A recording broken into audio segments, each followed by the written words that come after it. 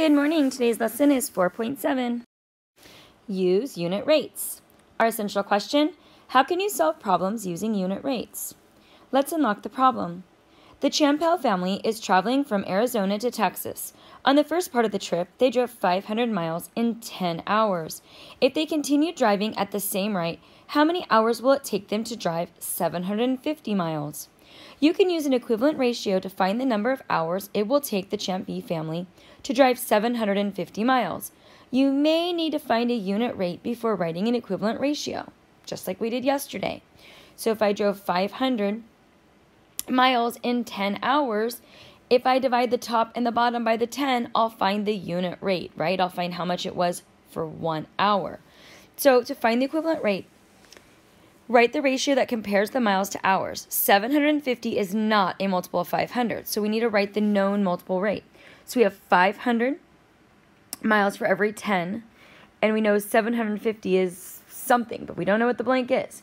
But if we take that 500 and we divide the top and the bottom by 10, like I said a few seconds ago, then we'll be able to get that, right? So 50 divided by 10 is going to be 50, and then 10 divided by 10 is 1. So my unit rate is 50 over 1. So I can compare that to 750 over, and we're trying to find the missing number, right?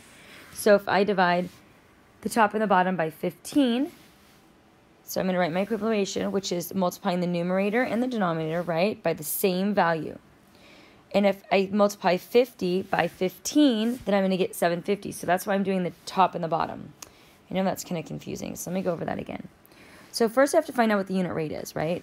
So I know that for every 500 miles, I get it's 10 hours, right? So 510. I want this bottom number to be 1, so I'm going to divide it by the bottom number on the top and the bottom. And I'm going to get 50 over 1. Now, I'm trying to find this missing number. And remember, the opposite of division is multiplication. So what times 50 is going to get me this 750? And what times 50 that's going to get me that 750 is 15. And whenever I do the top, I have to do the bottom, right? So I'm going to multiply both by 50. And so the denominator is now going to be 15, right?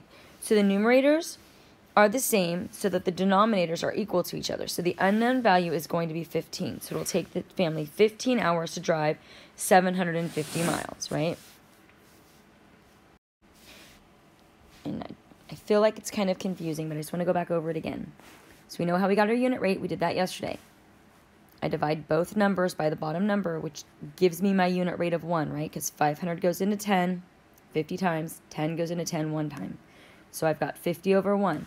Now I know this number is 750, and I know in order to get that, I had to multiply a number by this to get that, and that was 15. Whatever I do the top, I do the bottom.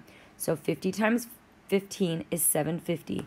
1 times 15 is going to be 15, and that's how I know this number right here is 15. Kenyon earns $105 for mowing 3 lawns. How much would Kenyon earn for mowing 10 lawns? So you could draw a bar model. So we have our 1, 2, 3 lawns with 150, and now we want to know 1, 2, 3, 4, 5, 6, 7, 8, 9, 10. How much he earns for 10 lawns, right? So let's solve the problem. The model shows that 3 units represents $105. You need to find the value represented by 10 units. So first we have to make a unit rate.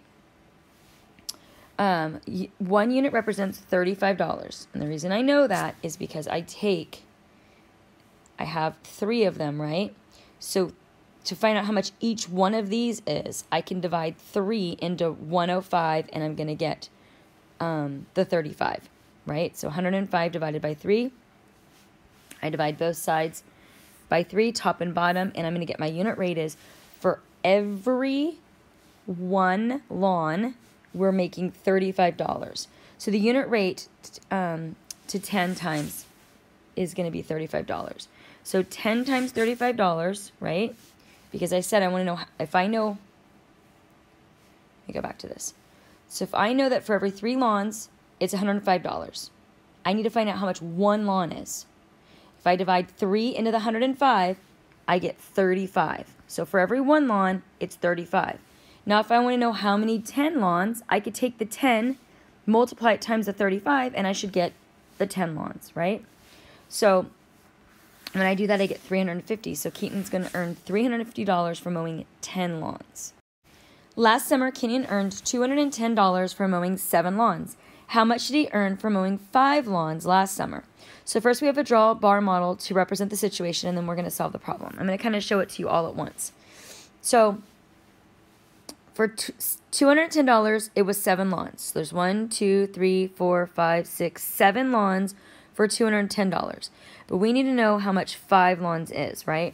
So first you need to do your graph. You need to do your, so for 200 lawns, or $210, and that was for 7 lawns. So I'm going to divide that in.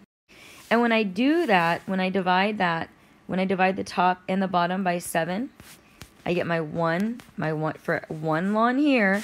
7 goes into 210 30 times. So for every 1 lawn, it was $30. So that, and if we need to know 5 lawns, that's 30 plus 30 plus 30 plus 30 plus 30, right? Or 1, 2, 3, 4, 5 times 30, right? Which is going to be 150. Okay, I'm going to do one more with you. So we have use a unit rate to find the unknown value, right? So we have 10 over we don't know, and it should equal 6 over 3, right?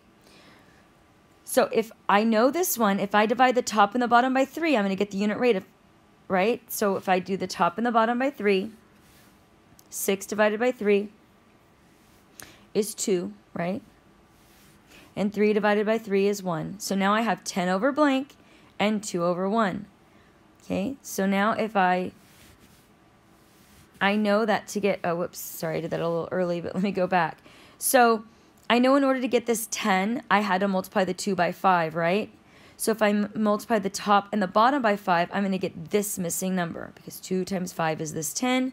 1 times this 5 is going to be this number right here, which is going to be 5. So my missing number is going to be 5. Okay, you may work on your own or with a partner to finish the rest, and I am available for you as always. Good luck.